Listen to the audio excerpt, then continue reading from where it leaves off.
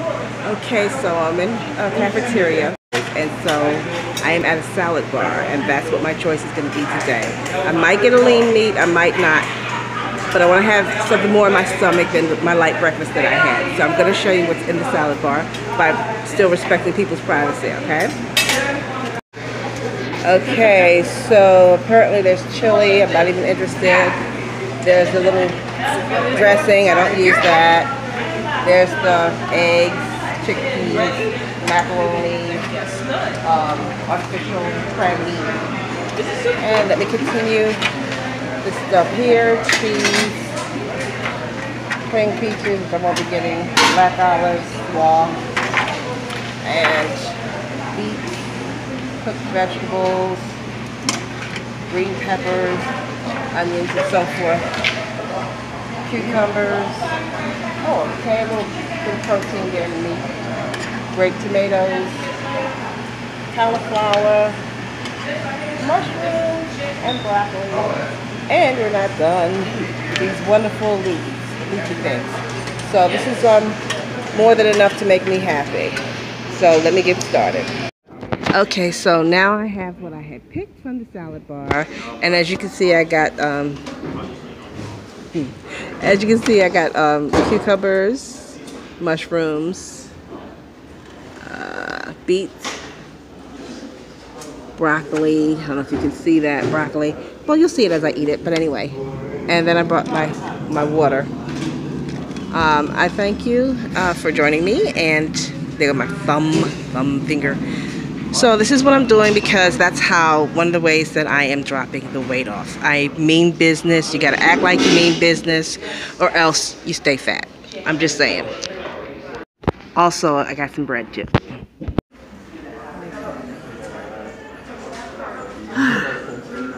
Hello. Time for another mukbang. I will put my glasses in my pocket. Yeah, my hair's a mess, the lighting, blah, blah, blah, blah, blah, blah, blah. I said my blessing over my meal. I'm having this mukbang because a lot of people seem to think that mukbangs are a bad thing, that mukbangs should be ended.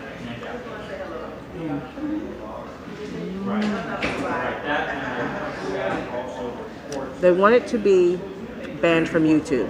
That's what I'm talking about. Mukbangs on YouTube. What do you think?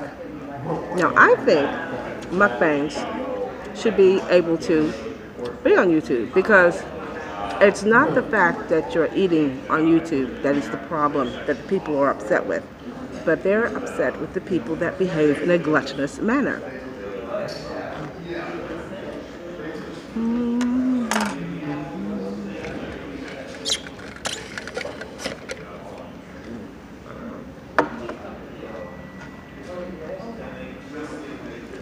I'm not going to appreciate that.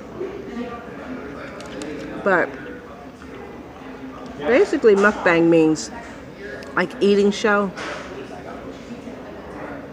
and as opposed to glutton show. It doesn't mean glutton show, it means eating show.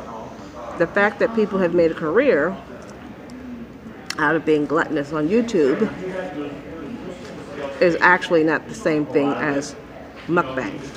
It's the negativity that gets the attention, unfortunately.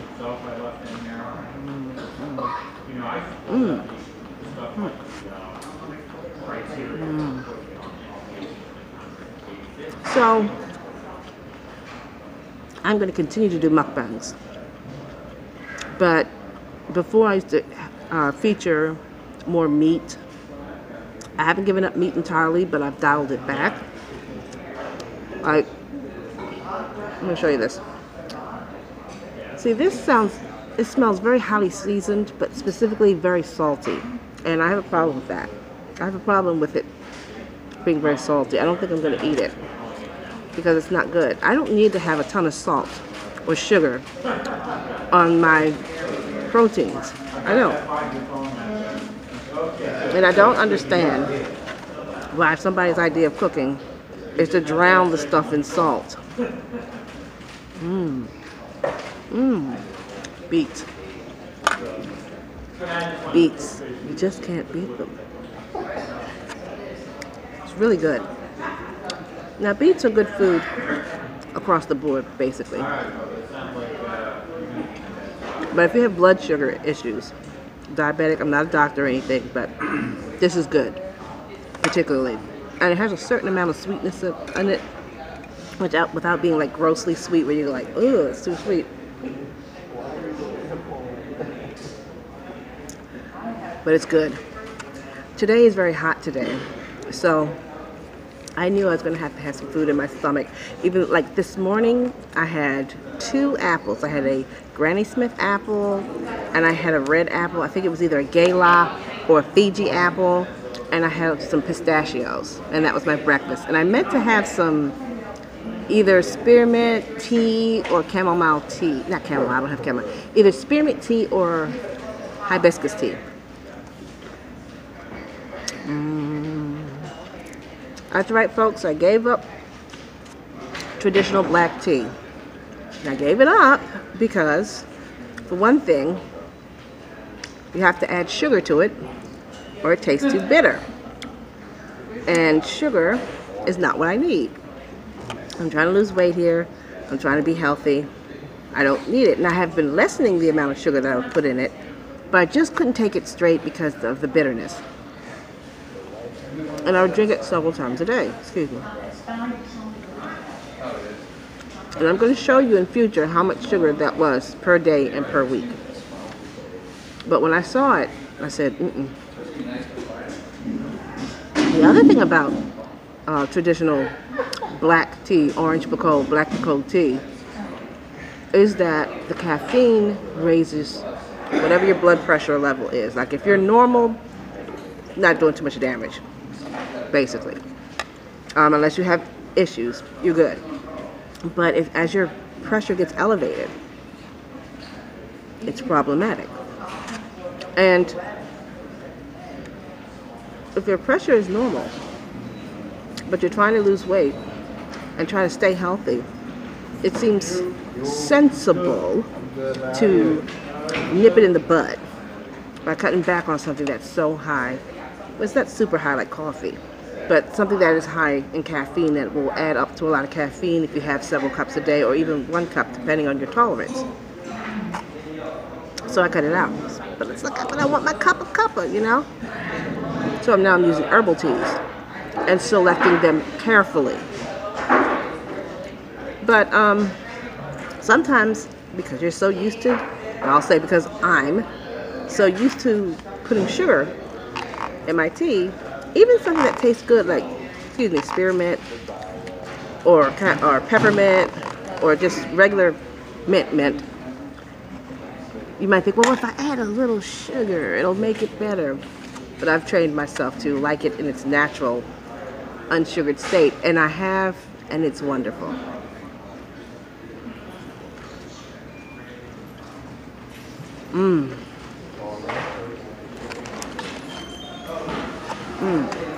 So I'm so far getting the cucumber, the mushroom, and the beet part of this selection. I still have lettuce. This is really good. I'm really liking it. I didn't even put salad dressing on it. I've never really been a big fan of salad dressing because I actually like vegetables, so I don't feel like I have to have salad dressings to make the vegetables taste good. And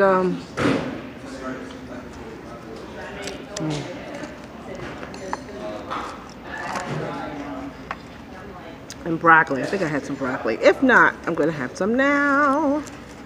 And broccoli does all kinds of wonderful things. I think it has something to do with free radicals. I don't know a whole lot about that. I'm sorry, but I don't.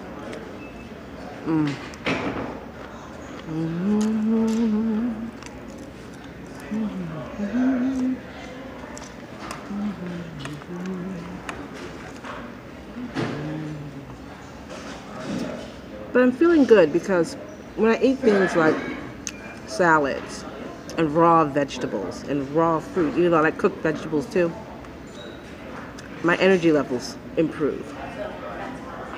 They do. When I eat a lot of overcooked, even vegetables, along with the meat, the highly seasoned meat and stuff, and the carbohydrates, that makes me sleepy. and sluggish.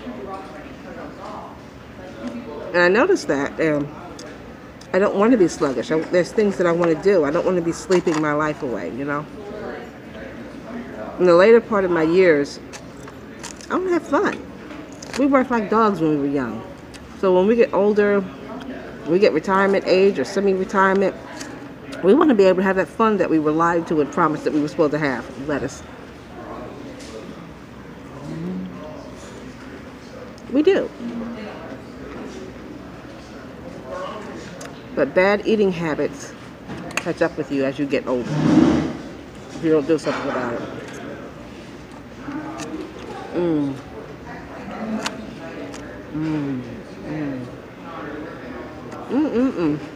Somehow my face looks so fat.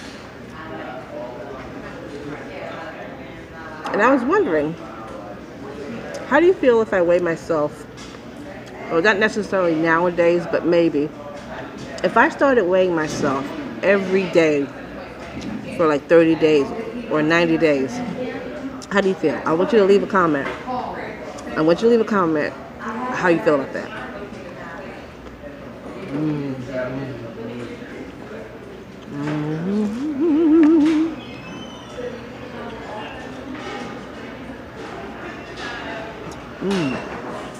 And when you start eating more healthy foods that are more simple in their preparation, without a lot of hoop-de-doo sauces and gravies and salts and stuff, you start to appreciate their natural taste. What I mean is,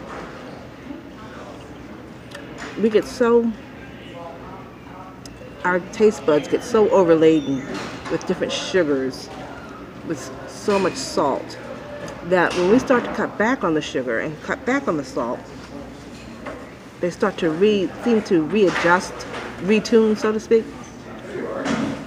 And you can pick up the delicate nuances of the different flavors of different mushrooms and different vegetables and different varieties of specific vegetables. Somebody's alarm clock went off. That's funny. So you realize they don't really need a whole lot of help, if any. I have never tasted mushrooms that tasted so good and it was the same mushroom. But I'm adjusting. I like that. And if you notice that when you eat, you feel like lying down even before you finished your meal, there's something to that.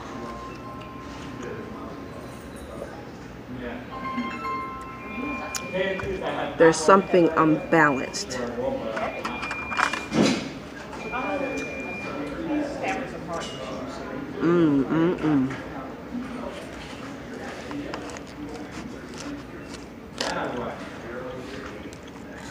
I just feel more optimistic. Even though I love meat, I'm not gonna sit here and lie and say I don't like meat. I love barbecue. I love fried, baked, broiled, boiled chicken, sauteed, whatever. I love it.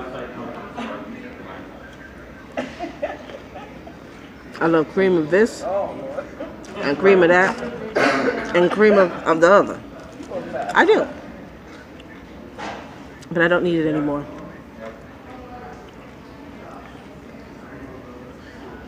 I'm not saying I'll never eat barbecue or whatever, but I don't, and this is another thing that I've noticed, I don't need it like I used to feel like I needed it. Like, before I made changes, there were foods, particularly desserts, cookies, cakes, ice cream, even though I knew I wanted to do less and not go overboard, it's like it would take over. It almost felt like a type of lust, if you can think of it. It's almost like a lust, like, oh, you know, this type of thing. And now I find that I'm calmer and I have more control over foods that I used to lose my mind over. So I like that. I like that I'm getting more in control of my food. And this is, I've eaten most of it, and I've put this aside. Perhaps my husband will like this, I don't know. Anyway, I'm not gonna eat it. Too salty. Way too salty. Not doing it. So there's that.